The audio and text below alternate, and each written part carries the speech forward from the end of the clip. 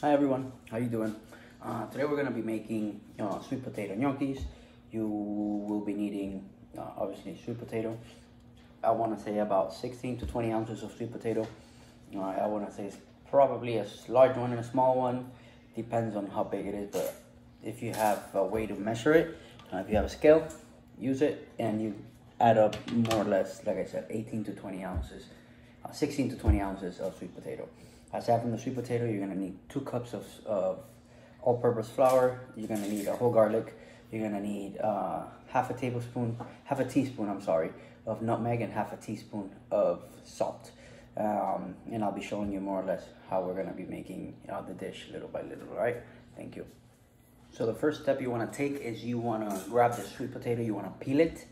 After peeling it, you want to chop it into a few pieces and putting that into a boil in some hot water. Remember, like I always tell you, add some salt to the water, bring it to a boil, then you're going to add on the sweet potatoes into the water so you can soften them, and then you can work with them a little bit better.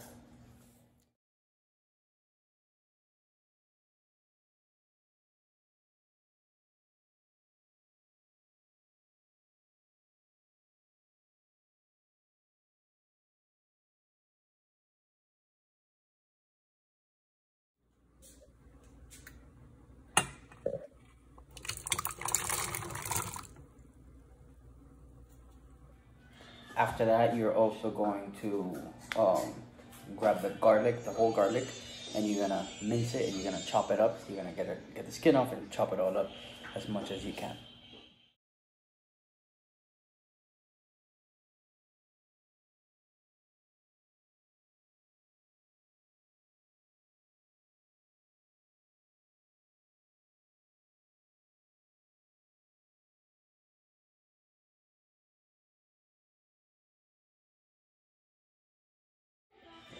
Now that your sweet potatoes are all boiled up, you're gonna put them in a container and you're gonna let them get cold or to semi-room temperature so it's easier for you to work with.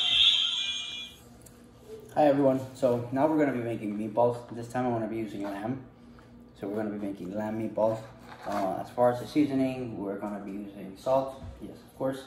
We're gonna be using a little bit of garlic, some onion powder, some ground oregano, some ground sage, and some curry to season it.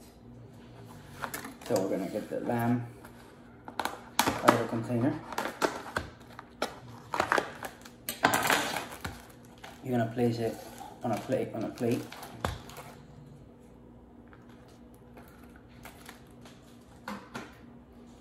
After so, we're gonna start adding.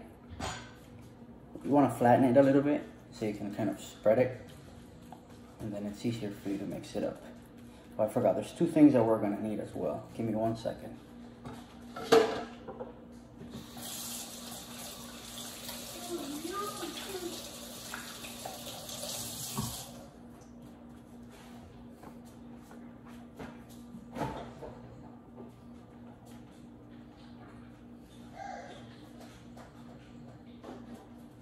We're gonna use, to make the meatballs, we're gonna use a little bit of mascarpone cheese.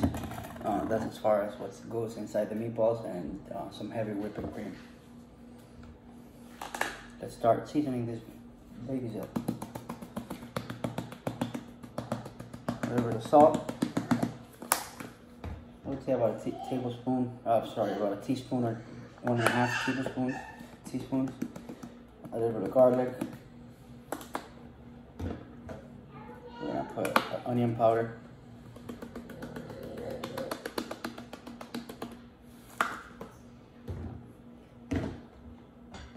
Some sage to freshen up the flavor.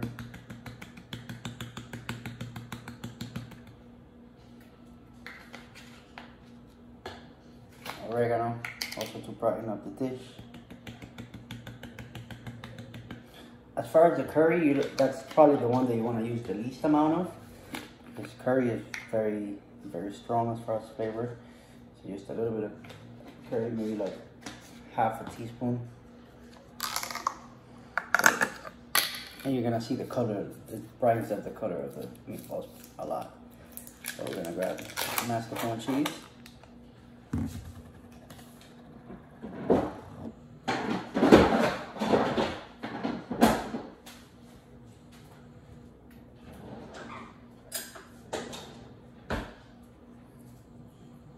Just about a quarter of the container. A little bit, about a tablespoon, full tablespoon of it. Okay, and just a small splash of heavy cream. Perfect. And then now we have this ready. We mix it up.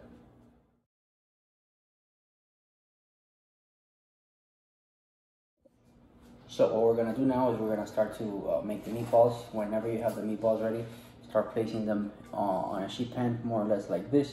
Cover it up with foil so it's a little bit less messy. Instead of foil, you could also use parchment paper. It works just as good. This is a non-stick foil, that's why we make it easier. Make sure you put a little bit of oil to avoid any sticking of the meatballs. I'm already preheating the oven at 350 degrees. It's gonna take about 20 to 25 minutes to cook the meatballs, and I'll show you what that looks like shortly. I'll show you while I make the meatballs now.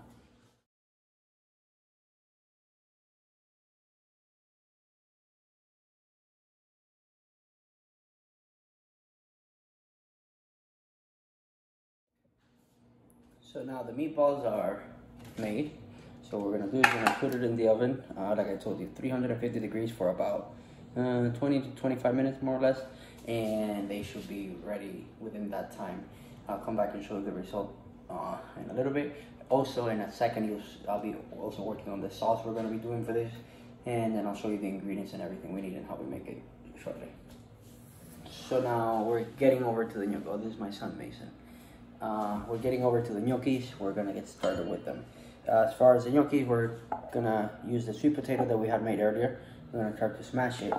You wanna help me, Mason? Get up here.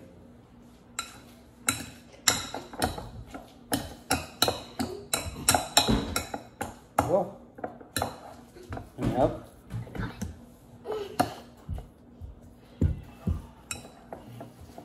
So mash it. Hold this so it doesn't make noise.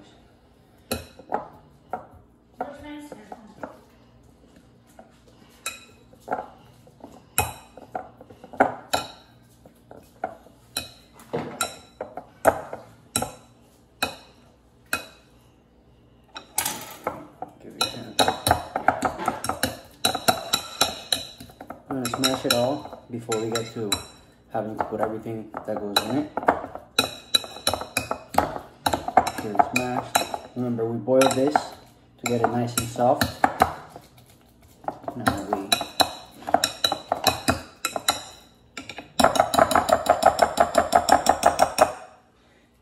Now we start to mix it all. So we're gonna add the garlic. Remember the whole garlic.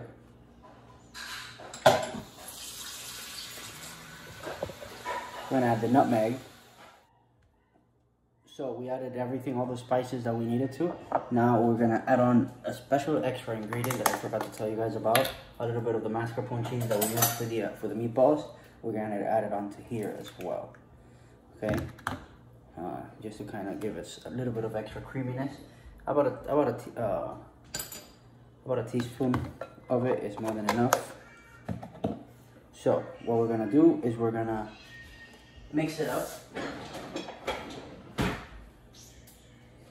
I'm gonna mix it up for a little bit. In a second, I'm gonna have to use my hands because I find it to be a lot easier. But let me just mix this up completely.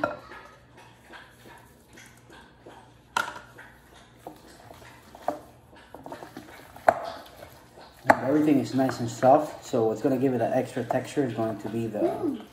Smells good. Is going to be the flour. We haven't added the flour yet. We're gonna add the flour very little by little, so we finish getting that texture that we want and the firmness.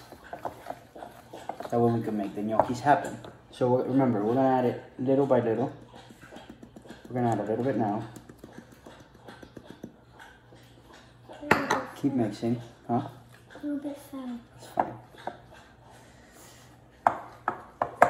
We're going to mix this up nice and slowly.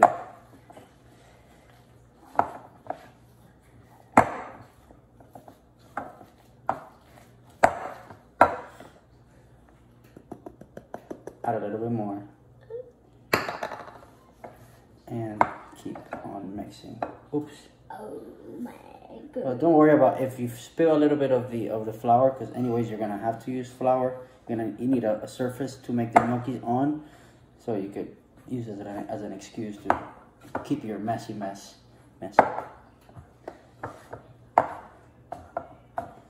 So this is the time where it's easier to use your hands. Remember to have your hands clean. I washed my hands right before I started to do this, so let's get to it. A little bit more flour. Remember, you put 2 cups of flour on the side for this. You might not need the whole amount. It really depends on what you think the texture, the consistency of it is at the point of you finishing up the product. However, you may need more, you may need less. It depends. It's also your own criteria. So it's still very, very sticky. So obviously it needs a little bit more flour. You want the flour to go in there. Mason, give me an egg, please. An egg? Yes. Here. From the kitchen, from the fridge. I forgot one thing. We need to add an egg. The egg is gonna help it. Yes, the egg is gonna help us. The egg is gonna help us to get everything stuck together. So.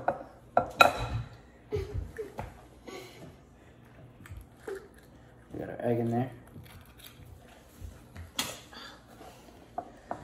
Everything is getting mixed up nicely. This is the gnocchi?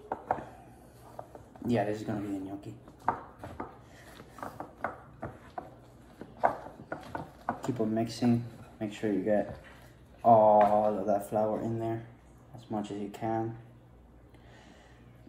so all those ingredients come to life and can create these beautiful, phenomenal gnocchis.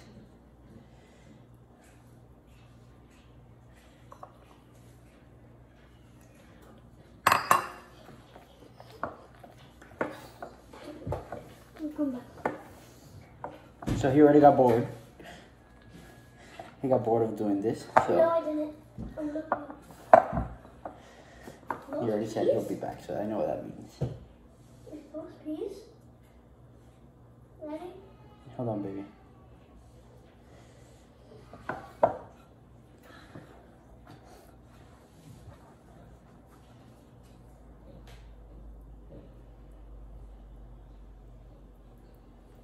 I think I'm gonna have to grab a little bit more flour.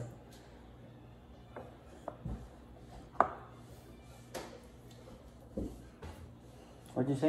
Are these peas inside? Yes.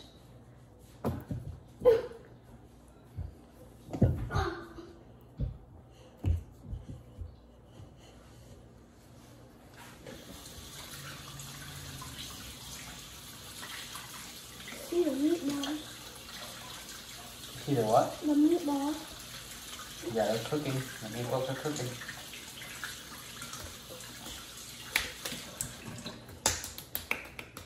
The rag over there, behind you. Give me the rag. This? Yes. So I'll keep working on the gnocchis, and I'll show you guys how I finish the dough and how I start shaping up the gnocchis in a second. Let me just kind of get fast forward this a little bit, because if I keep recording, it'll take you guys a while. So let me make it easier for you guys. So while we have the dough kind of resting up a little bit and absorbing all the good flavors for the gnocchis, we're gonna start to make our sauce. The sauce will end up combining it with the meatballs that we're working on. The sauce is nice and delicious. It's gonna have a very interesting, delicious flavor to it. We're gonna make it, the base is gonna be coconut milk. Okay. Aside from the coconut milk, before I forget, obviously, we're gonna head back to the mascarpone to add the creaminess to it. You're gonna, if you have an electric kitchen, put it on like number 4, so it could slowly cook. You don't want to burn the coconut milk.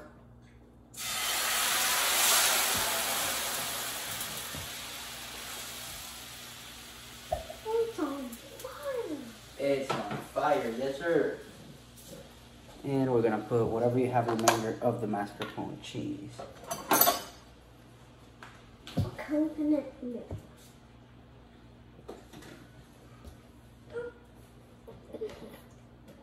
The reason why I'm using coconut milk is for the flavor. You could also use heavy cream, but like I said, it is a matter of flavor because I think the coconut milk alongside with the gnocchis and the lamb meatballs are gonna be a home run. A delicious home run. Very delicious home run. Yes, very well said, Mason. So we leave that cooking. You want the mascarpone cheese to melt.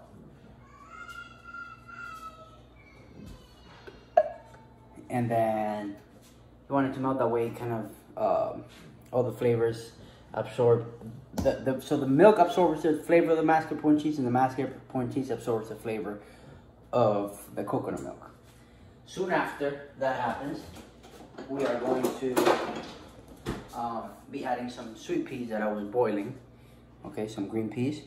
We're gonna add them onto here. That way everything meshes together just fine. And then after the sauce is made, which will be about the same time as the meatballs will be ready, what we're gonna do is we're gonna add the meatballs onto the sauce. Okay, so I'll show you what that looks like in just a few. Now that the cheese has melted, now we added on the peas, and then we let that simmer, very low heat. Let it simmer for a few minutes while the meatballs are ready. So meatballs are ready. What we're gonna go ahead and do is go ahead and get the meatballs out. Okay, and once we get them out, we're gonna just put them inside the sauce that we've been simmering for a couple minutes. Look at the beautiful color they have. Incredibly delicious. We're gonna go ahead and start placing them in here with the coconut milk, the peas, and the mascarpone cheese. So here we go.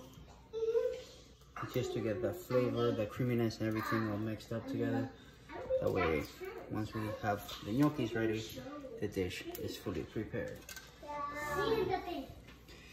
The main reason why I put the peas in here is to give it a bright color, given the fact that there's a contrast between colors. It'll give it a nice little, it'll brighten out the dish for the eyes quite a bit. So now that the meatballs are in here,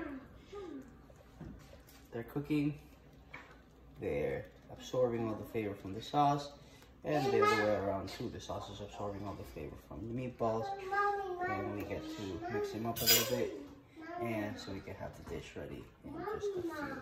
Just let it simmer while we make the gnocchis. The gnocchis will be made momentarily. Our dough is fully ready. And these are ready to stay there for a few. I would say like another 15-20 minutes. That's about the time that it will take us to make the gnocchi. So I'll be right back with you guys and show you what the result is. By the way, before I forget, something that's very important. I've been keeping the containers of everything that I've used. I've washed them all. And you know what for? To recycle. Don't forget to please recycle. Very important to recycle. Obviously, it helps the world, and whatever little bit we can do, we will, and we shall. Thank you so much. Any questions, as always, please feel free to ask me. Now we're going to go ahead and start making the gnocchis. I'll show you that in a second.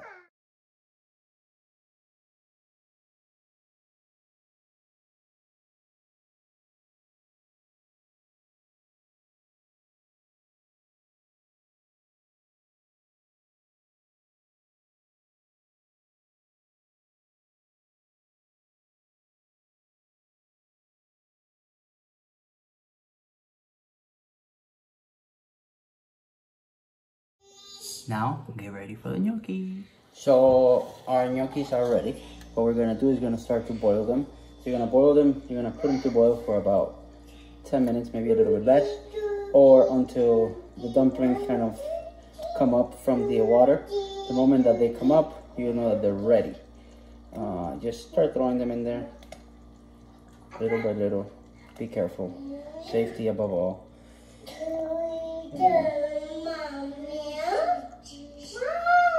fall in there, and little by little they start to come up, like I told you.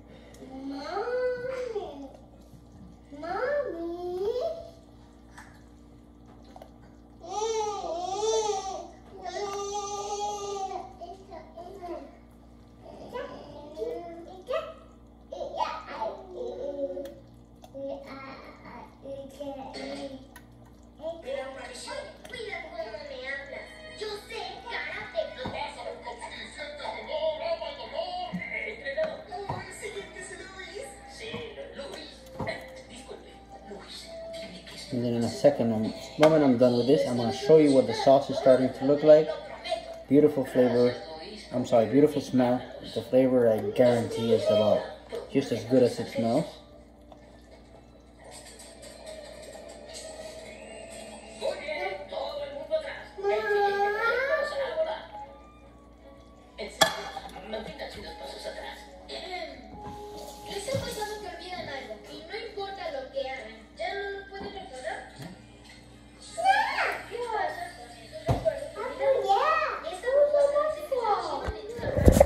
So now dumplings are in, the gnocchis are cooking. Like I said, they'll be ready.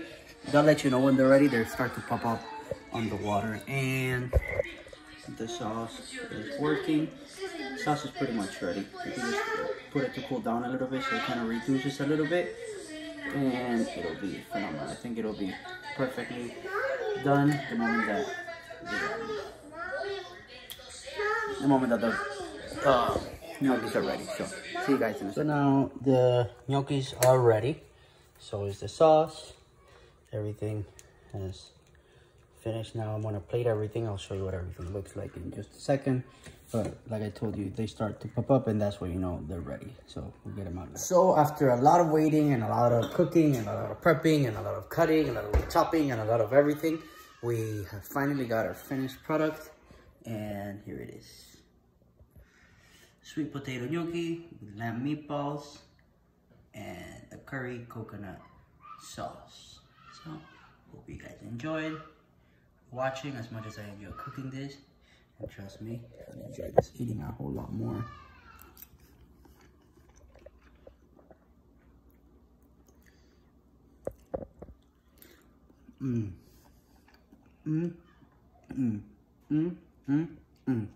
Home run. Please comment, like, subscribe, tell everybody and anybody that you know about my channel. I'm trying to grow it, so whatever help you can do, please, by all means. And more than anything, please enjoy my dishes, and if you can apply them, learn something from them, I'll be very, very happy. Any questions, concerns, please let me know. I'll be more than glad to answer anything that you may want to know. Thank you so much. Hope you guys enjoyed this video, and eat up. Let's get the world healthy, one bite at a time. Bye-bye.